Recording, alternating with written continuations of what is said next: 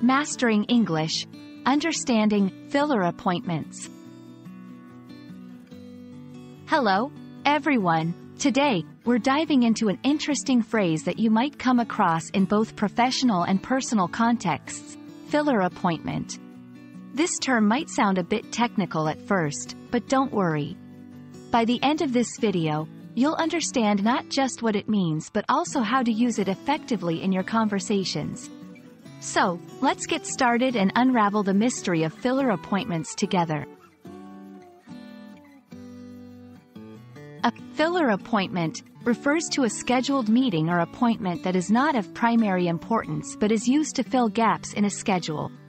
Imagine you're a dentist, and your main appointments are for treatments like fillings or braces adjustments. However, you have a 30-minute gap between two major appointments.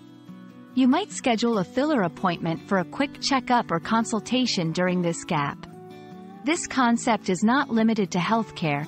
It can apply to any scenario where time slots are filled to maintain productivity and efficiency. Filler appointments serve several purposes. Maximize efficiency. They ensure that a professional's time is used efficiently, minimizing idle periods. Flexibility for clients. They can offer clients more options for booking times, especially if they're looking for something sooner or more brief. Maintain steady workflow. For businesses, these appointments help maintain a steady flow of clients, contributing to consistent service delivery.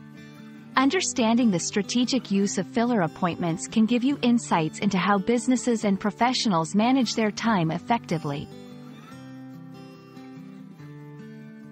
Let's look at some examples to better grasp this concept.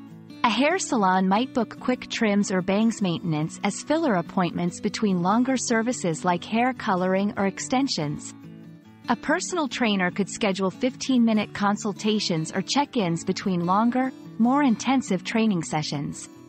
In a corporate setting, a manager might schedule short catch-up meetings with team members in between more critical strategic planning meetings. These examples illustrate how various sectors utilize filler appointments to optimize their schedules and provide additional value to their clients. And there you have it.